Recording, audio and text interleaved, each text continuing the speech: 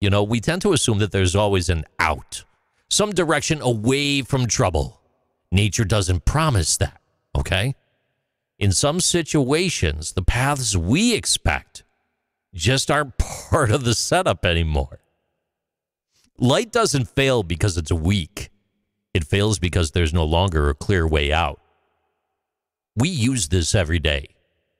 Water behind a dam isn't powerful because it's water. It's powerful because of where it sits. When released, gravity turns height into motion, motion into rotation, and rotation into electricity. And the power comes from the drop.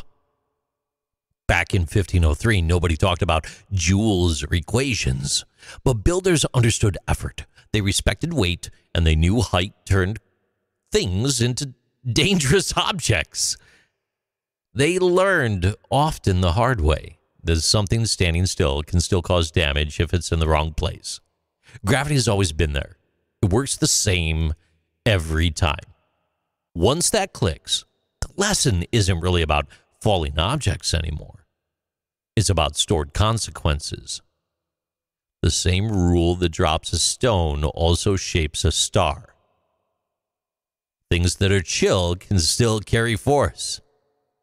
Stable doesn't mean safe.